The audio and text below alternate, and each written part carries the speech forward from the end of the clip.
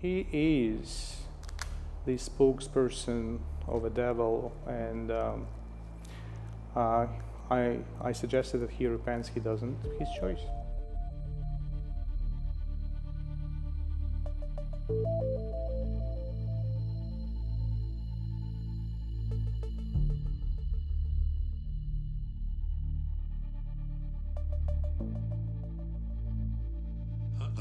Now, if you look carefully at what you see in Bucha about the corpses that lie on the streets.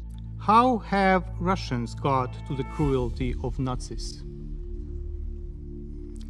When have you started enjoying acting like Nazis? I had to expose the zero level of morality of Putin's regime and his envoys around the world. They have no option.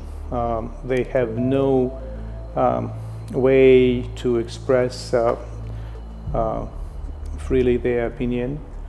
Nebenza himself is probably about to retire, so if he defects and stays in the West, who is he and what is he? He's nobody. He wouldn't even earn his living. So he basically has nothing to lose or to find. Do you have any pity for him in a way for that position? It's not about pity. I mean, I've been asked by some people now and then. We are living in the dynamics, and the scale of the human tragedy is such that it's not even in my way of thinking about the situation to express any pity to him. He is the spokesperson of a devil, and I suggested that he repents. He doesn't. His choice.